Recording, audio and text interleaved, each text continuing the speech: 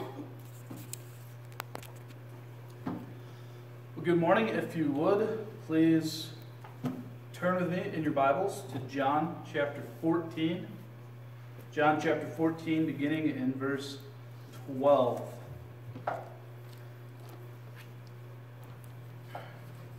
Last week it was pointed out to me that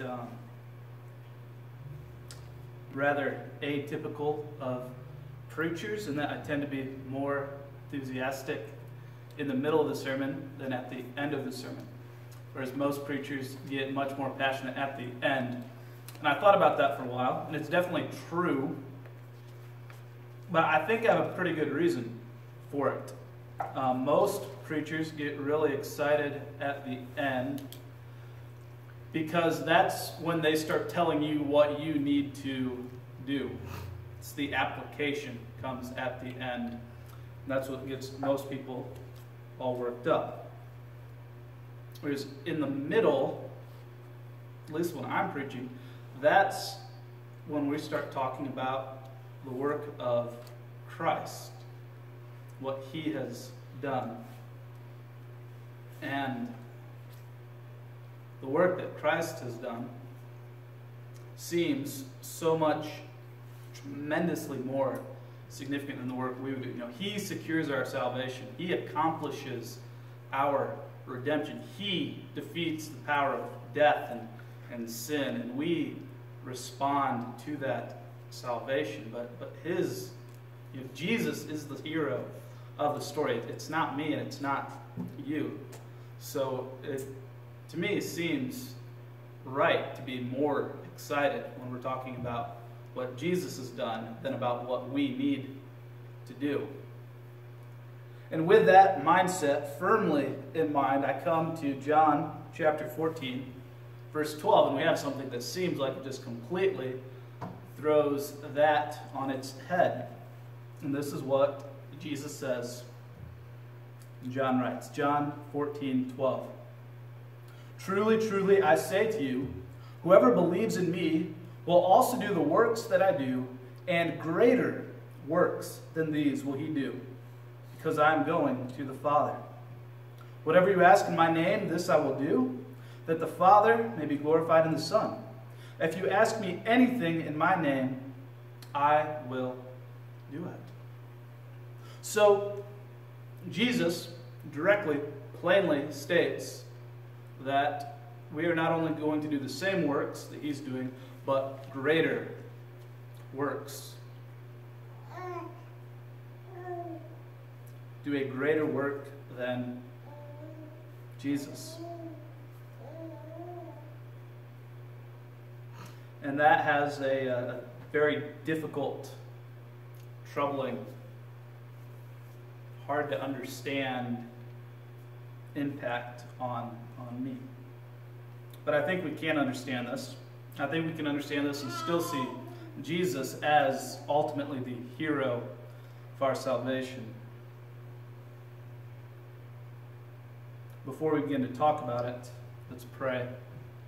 Ask the Lord to assist our understanding.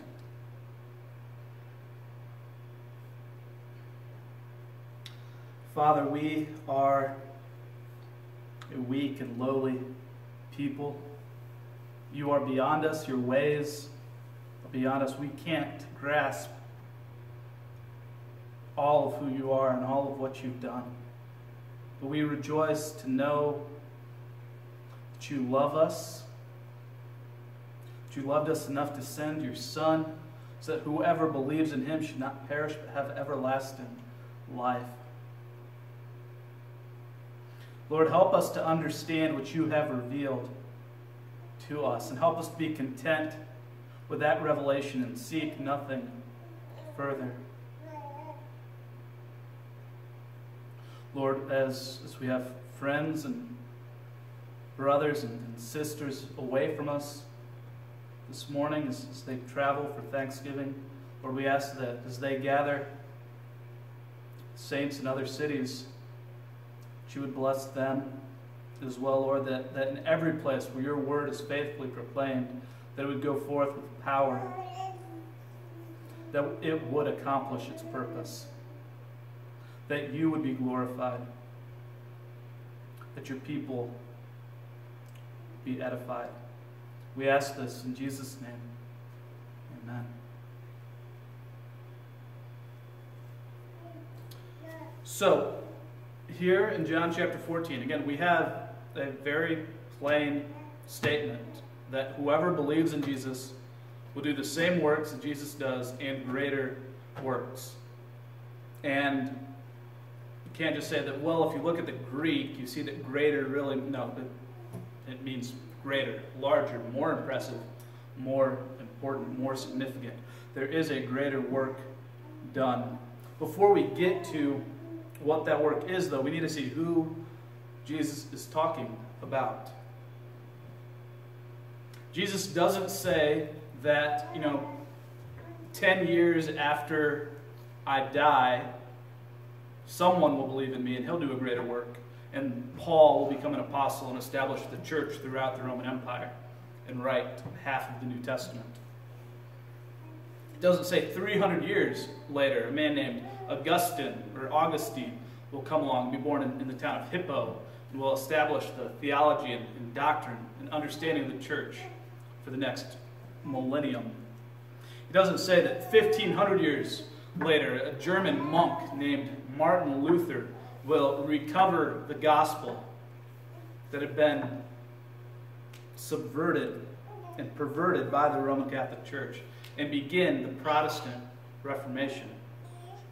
He didn't say 1,700 years later, George Whitefield would stride across 2 continents, one continent and an island, America and England, preaching the gospel to tens and hundreds of thousands of people.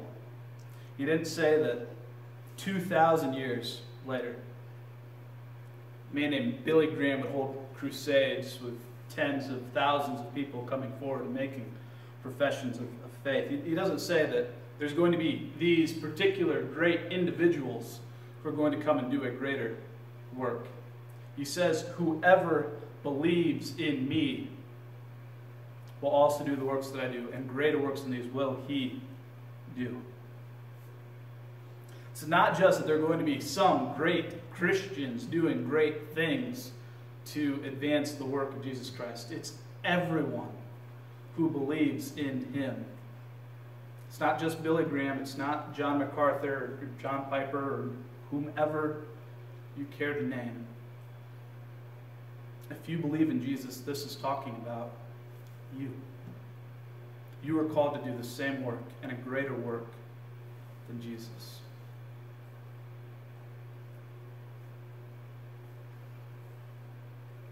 So we have to understand, what is this work? Because quite clearly none of us are hosting crusades that have tens of thousands of people coming to them every night. Nobody's doing that anymore.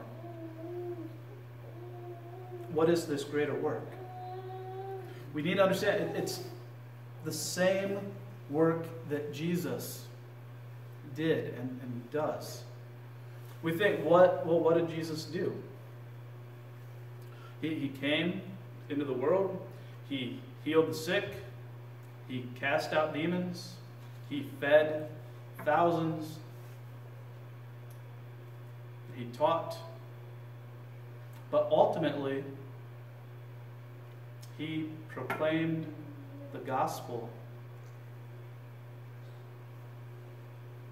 And it's interesting, as we read the gospel accounts, Matthew, Mark, Luke, and John, it's almost always not just called the gospel. It's called the gospel of the kingdom of God. Jesus came into the world proclaiming the kingdom of God, and he went about establishing the kingdom of God. And that, I submit to you, is the overarching great work of Jesus Christ, is declaring and establishing the kingdom of God. The healings were a part of establishing the kingdom of God. The teaching was a part of establishing the kingdom of God. Raising the dead was a part of establishing the kingdom of God. When we look at Matthew 3:2, or Mark 1:15. We have these summary statements of Jesus' ministry. And I'm very fond of quoting them, especially Mark 1:15. You know, the command from Jesus was repent and believe in the gospel. But what leads up to that in his teaching is Jesus went proclaiming the time is fulfilled and the kingdom of God is at hand. Repent and believe in the gospel. It wasn't, here's an opportunity for you to escape the wrath of God. Repent and believe in the gospel. It's not, you know, I've come into the world as the Savior of the world. Repent and believe in the gospel. It's the kingdom of God is at hand. Repent and believe in the gospel. When he sent out his disciples, Matthew 10:7, he sent them out to proclaim the gospel of the kingdom. The gospel of the kingdom. In Matthew 6:33, he urges the people not to seek first the salvation of your soul, not to seek the grace of God through Jesus Christ. He said, seek first the kingdom of God, and all these things will be added to you.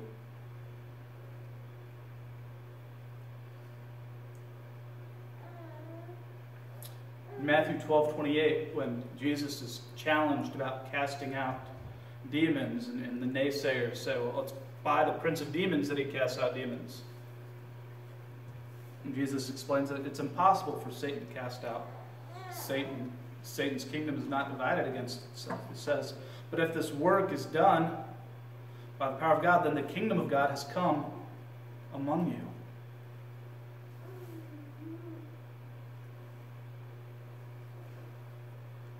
The promise that Jesus made in Mark 8,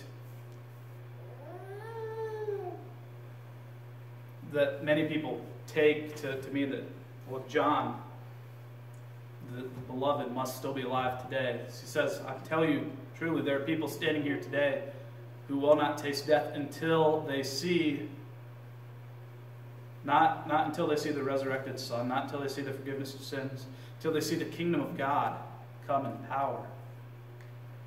Jesus' ministry is about the kingdom of God. The prayer that he taught his disciples is, our Father who art in heaven, hallowed be your name. Your kingdom come. Your will be done on earth as it is in heaven. In the book of Revelation, we see these repeated claims that the end of all things, what's really happening is the kingdom of God overtaking the kingdom of this world. Revelation 11:15, it's quoted in Handel's Messiah. The kingdom of this world has become the kingdom of our God and of his Christ, and he shall reign forever and ever. That's what Jesus' work is about bringing his kingdom into this world. We are called out the domain of darkness into the kingdom of God's beloved Son. Through being born again. Get John 3, when Jesus talks to Nicodemus, he doesn't tell him that unless you're born again, you can't be saved.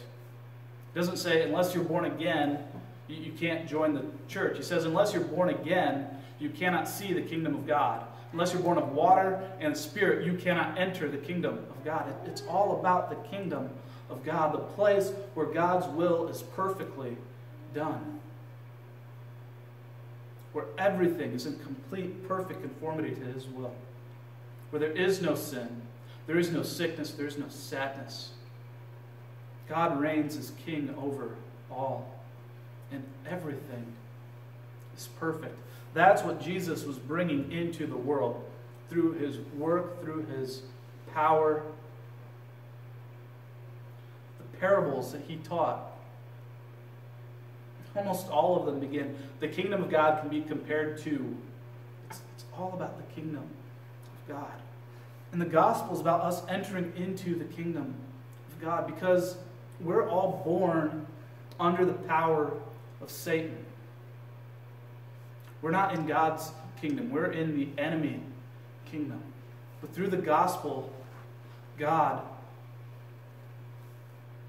puts us to death in this kingdom, and he raises us to life in the heavenly kingdom. That's how Paul can write in Philippians that our citizenship is in heaven, and from it we await a Savior. That's how Peter can write that we've been made a kingdom of priests. We are in God's kingdom now. He is our King, our Father, and we are his children and his servants. And we live to do the Father's will, and we rejoice in the Father's will. Jesus' work is the kingdom of God. It has already begun. It is growing in this world. It will come into its fullness when Jesus comes again. That is the work that Jesus does. And that's the work that we are called to do. Jesus has already inaugurated the kingdom.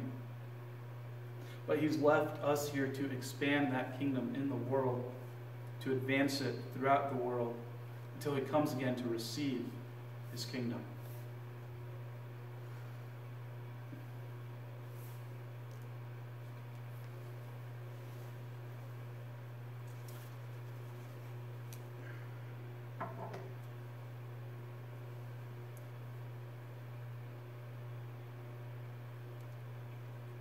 We advance the kingdom of God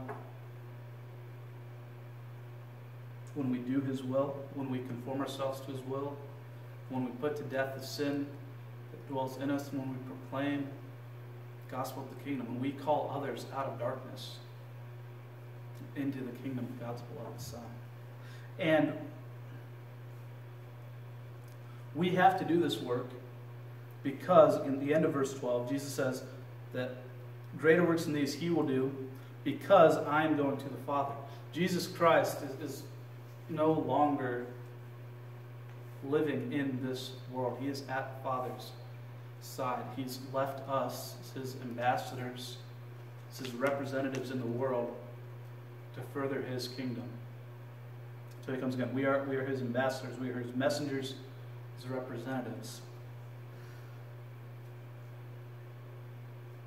He's charged us to go and make disciples of all nations, teaching them to observe all that he has commanded us and baptizing them in the name of the Father, the Son, and the Holy Spirit. He's commanded us to be his witnesses in Jerusalem, Judea, Samaria, to the uttermost ends of the earth. You are a part of that kingdom today because someone was faithful to that commission and proclaimed the gospel to you. Many of us read just a few weeks ago, finished, hopefully, or almost finished, or almost started, the book Redemption, Accomplished and Applied by John Murray. And we talked a lot when Dennis Gunderson was here about the accomplishment of that redemption. We really didn't talk about the application of that redemption. And even in John Murray's book, I think it's wonderful. He talks about how the Holy Spirit applies that redemption. He talks about effectual calling and conversion and union with Christ and what God does to apply that redemption to us. But God works to apply that redemption to us through his people.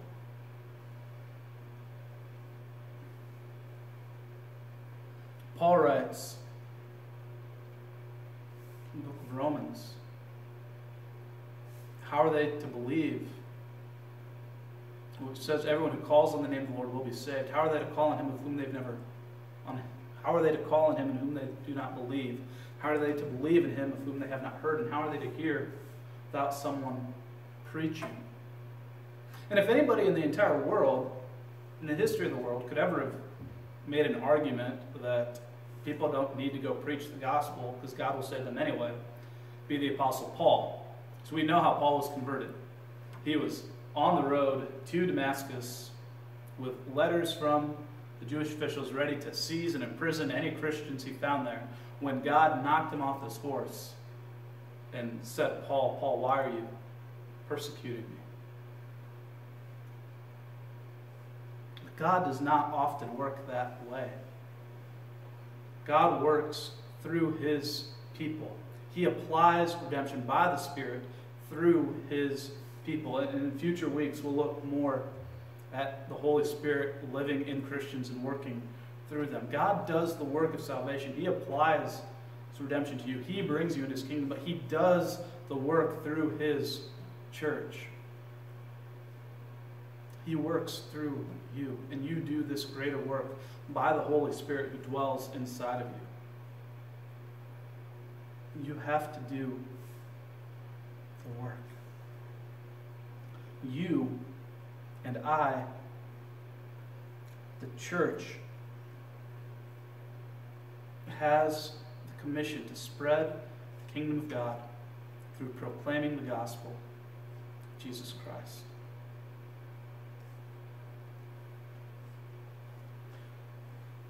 That is the greater work. It's not performing miracles. It's not about healing people. God can heal, but that's not the important thing, because we still die. It's not about feeding vast crowds. It's not about proclaiming to large multitudes of people. It's not about gathering huge crowds or having a huge church. It's about advancing the kingdom of God. Jesus inaugurated it. Jesus had the 12. He had another small group of disciples. And the greater work has been to spread the kingdom of God from that small group in the backwater of the Roman Empire to the size it is today. And that greater work is continuing to grow the church throughout time until Christ returns again. That is the greater work that we are called to do. It's what we must do. That's what we're here for.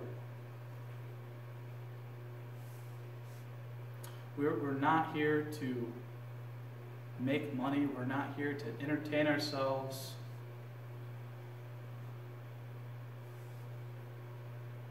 We're not here to advance the ideals of American democracy across the world.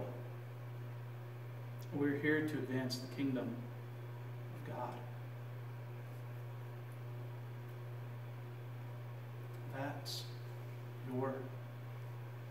That is your calling in life. You might go about it in different ways, but that is what you are here for. So how do we go about it? Again, I just said, we all do this in different ways. The Bible talks repeatedly of the church being one body with many parts.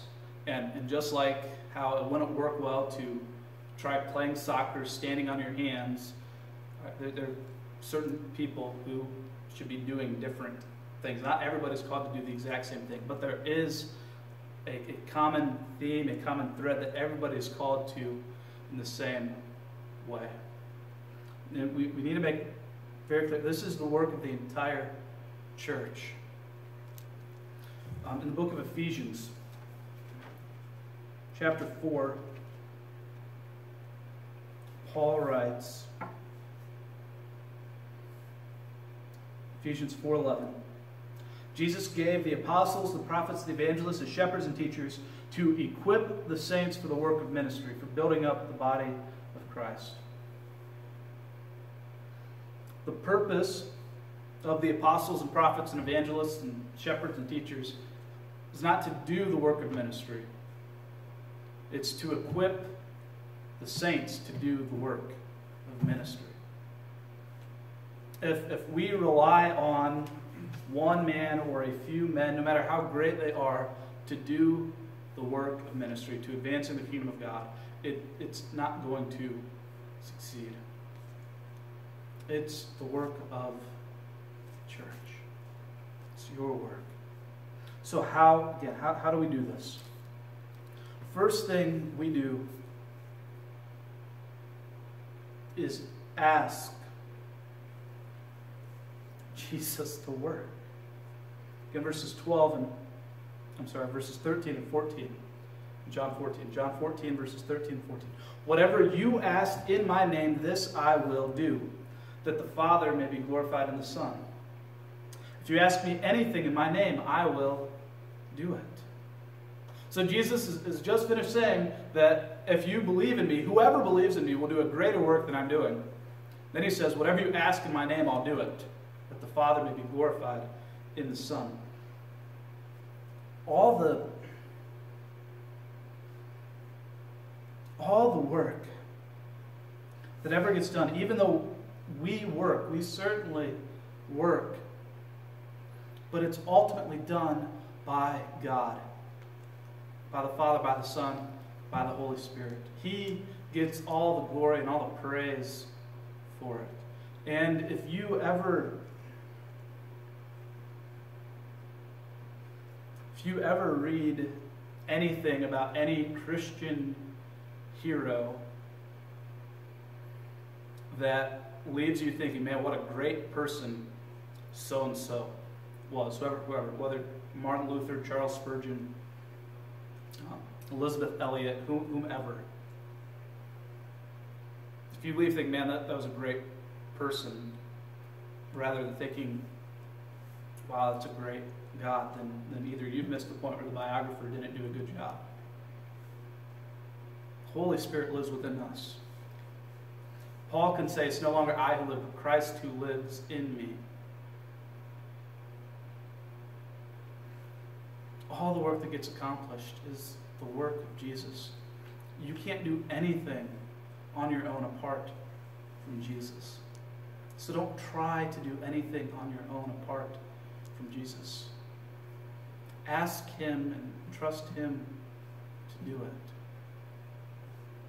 And he's promised twice in consecutive verses that whatever you ask, he will do it.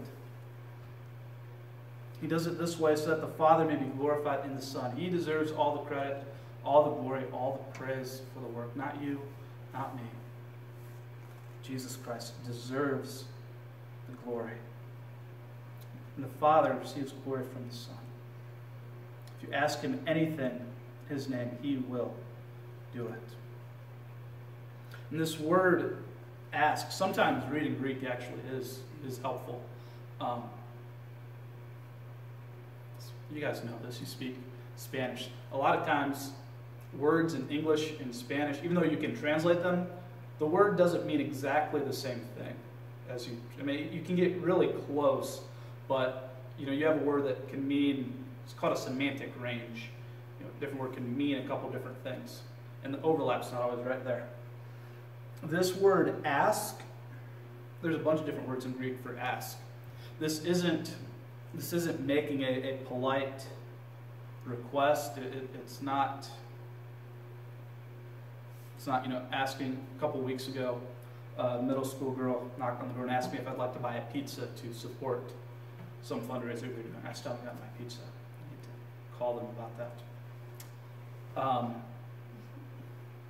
It's not making this polite request, and you can say yes, you can say no, you can make up your mind about it. This ask here it's more properly, it's more precisely demanding what you have a right to. In English, the best example that came to me is if you get pulled over by a police officer and they ask you for your license and registration, you don't really get a choice to say, no, I don't feel like showing you that today. Or, at the same time, if the police show up at your house and tell you they're coming in and you ask them for the search warrant, again, they can't say that, well, no, I don't have a search warrant, but I'm still coming in. They have to have a search warrant to enter your house. Or you can still invite them in without a search warrant. But if they don't have one, they don't have a right to be in your house. You have a right to see that search warrant. They have a right to see your driver's license if they pull you over while you're driving. Yes, they're asking for it, but you don't really have a choice to say no. They have a right to what they're asking for.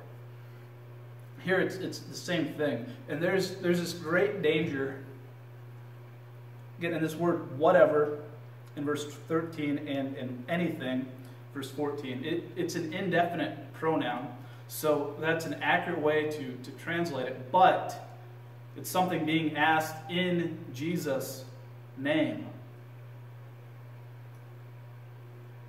It's not just ask for whatever you want in the world. You can't say, Jesus, I want a red Corvette, and feel like Jesus is obligated to give it to you, because you're asking in Jesus' name. Again, this really the only time we use this regularly, in not even very regularly in American culture, but on TV shows, cop dramas, stop in the name of the law.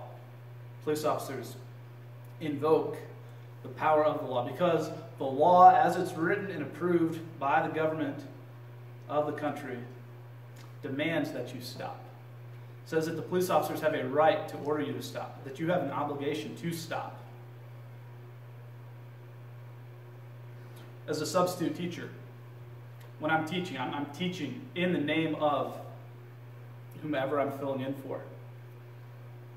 I don't get to just decide, okay, well, you're not going to take this test today, even though Mrs. Sheriff left it for you. She left plans. It's my responsibility to give you those plans. It's still, even though I'm the one giving it to the students, it's still from the teacher. It's under her authority.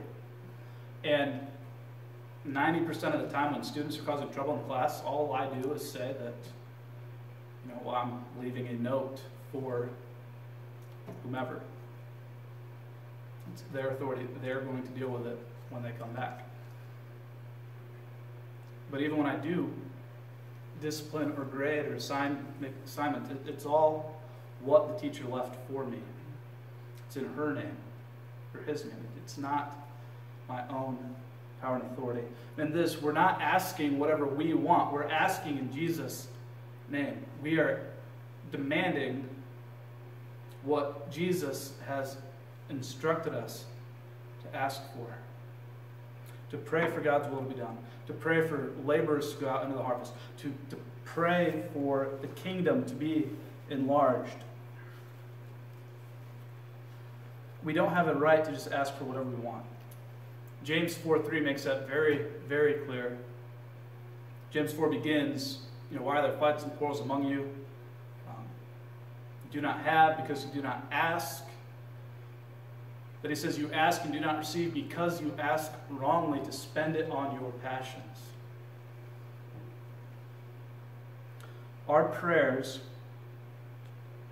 are in the name of Jesus. We're asking for things as representatives of Jesus. And all we can ask for is what Jesus wants us to ask for. Our prayers need to be centered around his kingdom, the advance of his kingdom. And we can pray these prayers with boldness and confidence because we're asking Jesus to do what he has promised to do, what he commands us to do. We ask for it, and he does it. And when we don't even know what to ask for, Romans 8 tells us the Holy Spirit intercedes for us in our weakness. So when we don't know what to pray, Holy Spirit prays for us with groanings too deep for words, interceding according to the mind of the Father. Prayer works. Prayer has power. And the first work of every Christian must be prayer. It must be prayer. We're asking Jesus to do what he has said he will do.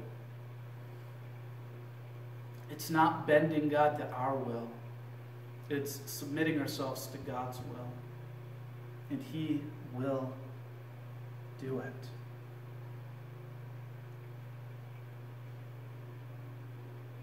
It's Jesus, and only Jesus, who can bring our families, our siblings, our children to faith. It's only Jesus that will convert our neighbors and our neighborhoods and our nation. can't do anything without Jesus. Again, it's so hard to preach sections of this. Just the next chapter in John 15, she says, I am the vine and you are the branches. Apart from me, you can do nothing. First work is prayer.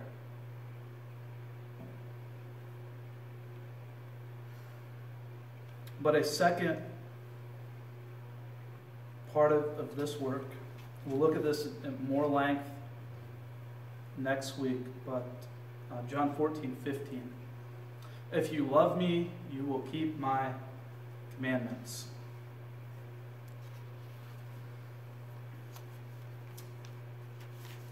This isn't the start of a separate conversation from Jesus. This is continuing the same conversation. You will do a greater work, whatever you ask me. In my name, I will do it. The Father might be glorified in the Son. If you love me, you'll obey my commandments. It's all right together. It's one conversation. We do the work Jesus has set for us by keeping his commandments. Christ is the head of the church. Next week, and we'll talk a whole lot more about why and how we keep these commandments, why we have to keep his commandments, how we can say that we have to keep the commandments without saying that we're saved by works. We'll look at all of that next week. For today, it's enough to say that to do the greater work we're called to advance the kingdom of God, in addition to asking Jesus to work, we have to keep his commandments. And so what are some of these commandments that we are called to do? The first one, again, the most obvious one, the most essential one, if you're not doing this, nothing else is going to matter, is prayer. 1 Thessalonians 5:17. Pray without ceasing. You can't do this work on your own strength. God has to work. Pray without ceasing. Well, we can't just say, okay, well, I've prayed about it and I don't have any further responsibilities. You have to keep the commandments. And the commandments. And the great overarching commandments, to love the Lord our God with all of our heart, soul, mind, and strength, to love our neighbor as ourselves. And if you're doing that, you are keeping the entirety of the law. But we don't know how to love as we ought. And so we read Scripture, we see what these commandments are. We have to read our Bibles. We have to know these commandments. We have to do them. It's like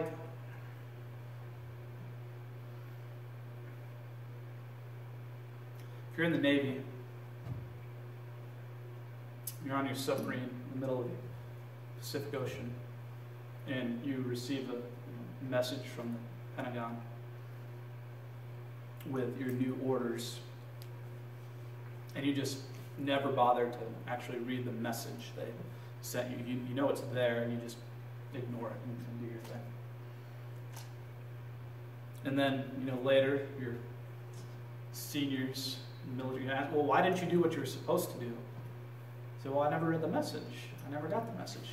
That's not going to be a valid excuse. It got to you. You knew it was there. You just refused to read it. So many Christians, we know this is the Word of God. And we neglect it so much. And it's like we think, well, if I don't read it, then I'm not responsible for it. You know it's there. Refusing to read it is not going to absolve you of your responsibility. If you're playing soccer, your coach is yelling instructions and you don't like them, so you stick your fingers in your ears. And, okay, yeah, you can't hear the instructions anymore. That's not going to do you any good. You're still going to get in trouble for ignoring your coach. That's what we do so often. So we have to read it. We have to do it. So here are some of the things. This is nowhere near exhaustive but a few things that Scripture calls us to do that is important in carrying out the work God has left for us. In 1 Timothy 4:7, God says through Paul, train yourself for the purpose of godliness. Train yourself for the purpose of godliness. Everybody here has gone through training, whether it be for sports or medical care or the military. You've gone through training. You do a lot of training. If you play sports, you spend more time training than you do playing. At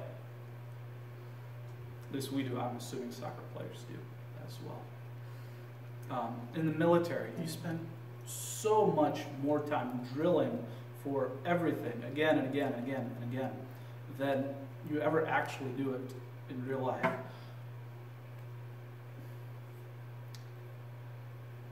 Why do we train so much for these things? It's because when it happens in real life, and I'm talking about sports being real life, but when it happens for real, you don't get a chance to do it over again. If you mess up on the soccer field, you've messed up. If you score on your own team, you can't, let me do that over again. Even more so in the military. If you press the wrong button and you blow up your submarine, you can't just press the undo button and do it over again. Same thing with healthcare. When you need to make the right decision to save somebody's life, you need to get it right. And obviously some of these things are much more important than other things. Depending on where you're from will determine what you think is most important. I won't tell Colombians that soccer is not important. But I will tell you that so much more important than any of these things is the gospel of God. Because everything else is in this world only.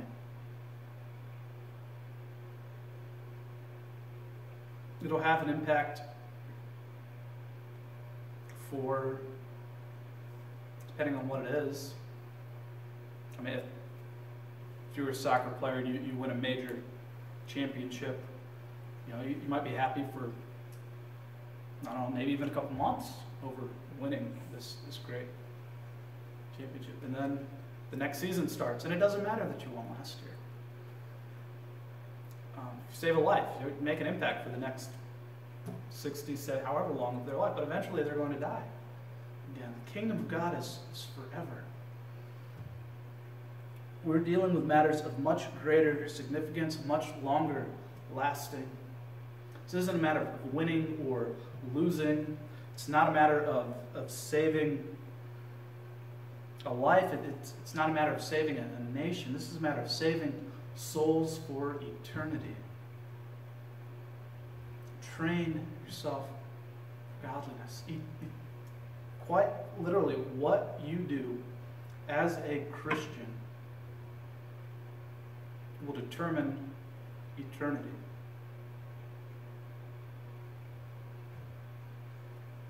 Eternity is at stake.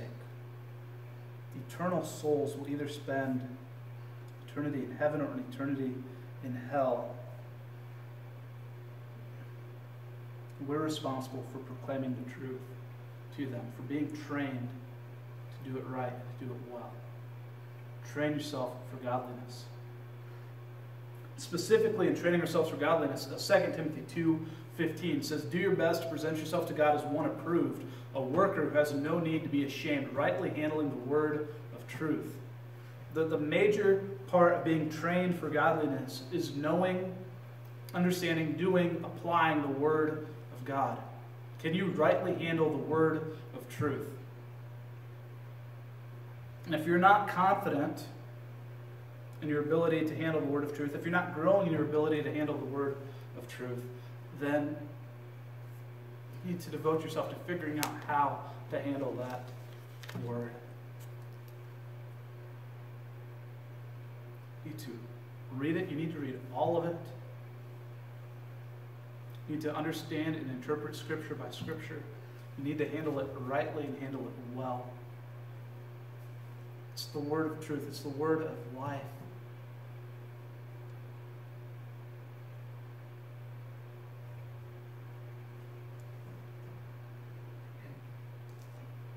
If you don't know how to handle it and you don't know where to start handling it, then that's, you go and get help. That's what the elders of a church are for. It's equipping the saints. If you need help in rightly handling the word of truth, then let's work on that together. You have to rightly handle the word of truth. You have to be competent with the word of truth. You need to know how to use it, how to explain it, how to apply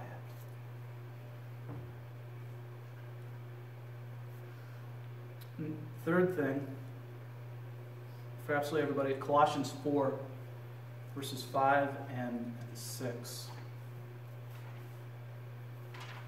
Colossians 4, verses 5 through 6.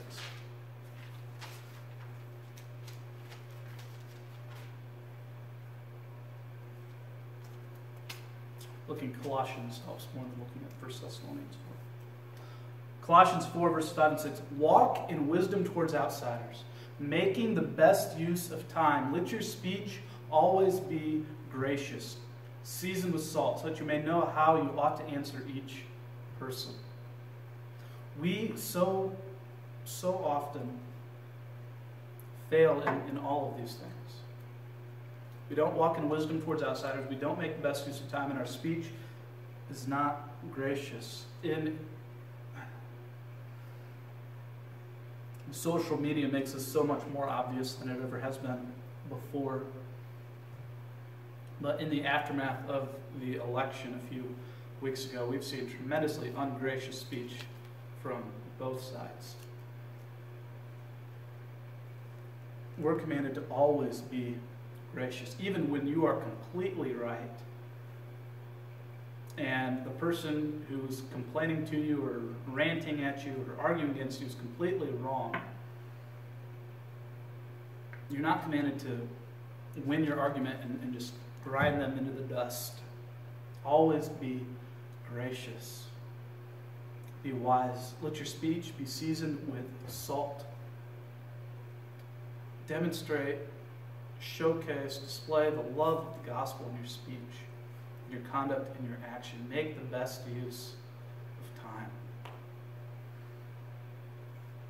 Your goal isn't to win arguments and make enemies. It's to make disciples. It's not to shut down conversations and shut people up. It's to show them the gospel and call them into the kingdom. And we live in a society, cultural world that makes it so very easy to waste time. It really seems like our culture's handmade to waste time. We have cable television with thousands of channels. There's always something interesting on TV if you have enough channels. There's always something you can waste time doing. And if that's not good enough, then we have the internet with Netflix and Amazon and Hulu and YouTube, and you can watch cats doing funny things all day long. They're uploading, faster than you can't watch everything on YouTube. There's always more there. There's always something you can waste your time doing. But we're commanded to make the best use of time. We don't have an unlimited amount of time. We have only this one life. It won't last forever. And then we will enter into eternity. And it'll be glorious and it'll be great, but it'll be too late to do the work that we've been commanded to do here. We can't do it later. There's not an opportunity of conversion in the next life. We have to make the best use of our time here and now. We have to say no to lesser things, even if it's not bad things. I mean, I was up at Allison's parents' house, and saw a commercial. I think it's December 23rd is the start of a Mythbusters marathon that is going to be 11 straight days of 24 hours a day of Mythbusters. 260 something episodes just played consecutively. All right, there's nothing wrong with Mythbusters. All right, it's a great TV show. It's not, filthy and unclean. But it's so easy. I have a desire somewhere within me to, on December 23rd, just find Mythbusters and watch it for the next 11 days. That's a tremendous waste of time. Not that Mythbusters is bad, but there's something better. And it's obvious when it's for 11 straight days, but it happens to us in so many subtle ways as well. We give up so much of our lives and our energy to worthless things. I'm not saying you can ever rest and relax and be entertained. There's a place for rest and relaxation and recreation. But it must be done to restore our strength and energy and enthusiasm to work again for the kingdom of God. If we're not careful, it will destroy our lives. It's destroyed so many American lives. So many people do nothing beyond work, sleep, watch television. Say no to these lesser things so we might make a better use of our time. We need to remember that we're in a war. 2 Corinthians 10, verses 3 through 5, Paul says that even though we walk in the flesh, we don't wage war according to the flesh. For the weapons of our warfare are not of the flesh, but have divine power to destroy strongholds. We destroy arguments and every lofty opinion raised against the knowledge of God, ready to take every thought captive to obedience to Christ. We are in a war. The whole world, 1 John, the whole world lies in the power of the evil one. And God's kingdom is coming into this world. And Satan is not just going to say, okay, here you go, it's all yours. All right? Satan hates the Lord, and he hates all of his people. And we're in a war. It's a spiritual war. It's not going to be solved with guns and explosions and bombs. It's done through prayer, through righteousness, and through the proclamation of the truth. We're destroying arguments. We're not killing people. We're killing sin. But we are at war. We need to remember that. One of the great complaints against Barack Obama during his presidency from conservatives was his refusal to ever say the words Islamic terrorists or Islamic terrorism.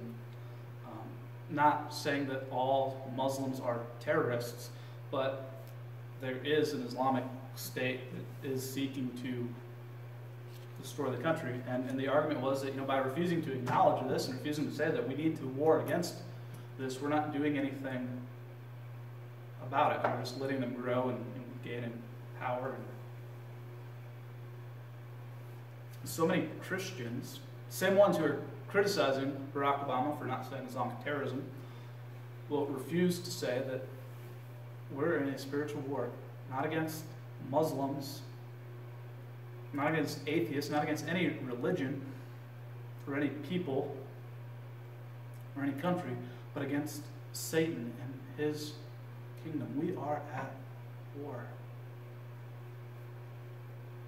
We need to wage this war by the power of the Spirit, the strength of His Word, for the advance of God's kingdom and for the salvation of the lost.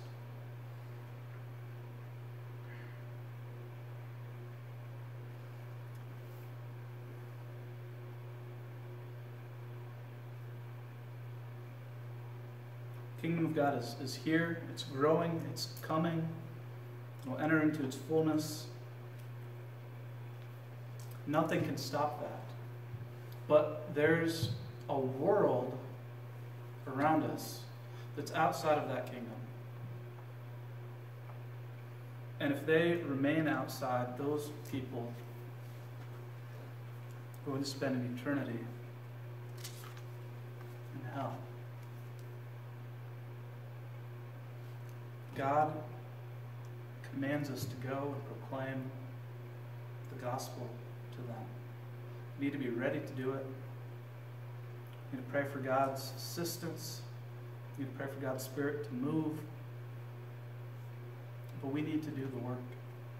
We need to proclaim the truth. We need to rightly handle the word of truth. So whatever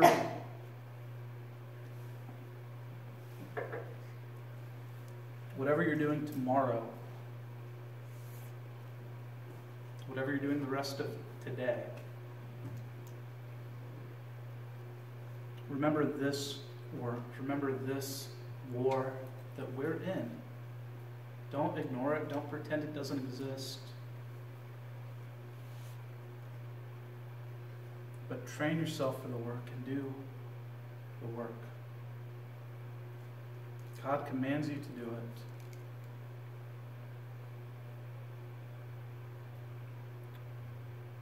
And eternity depends on it.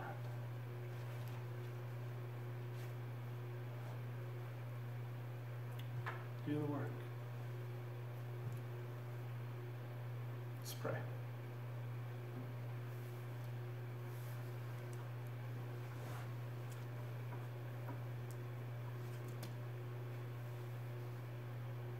Father, we praise you for bringing your kingdom into the world.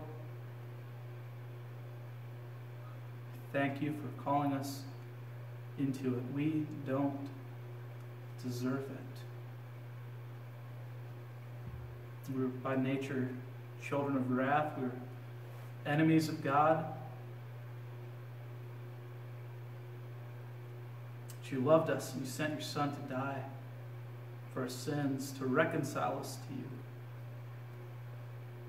And Lord, we know that the world that continues outside of your kingdom doesn't deserve your gospel, but you hold it out to them. You command us to go to them, to be your representatives, to implore them to be reconciled to Christ.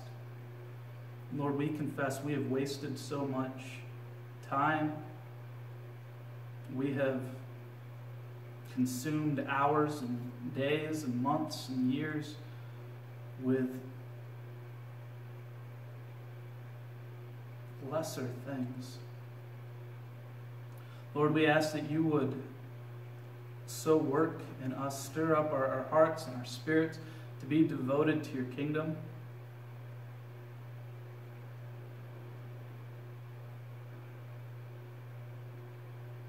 To wage a holy war. To proclaim the truth. To devote ourselves to godliness.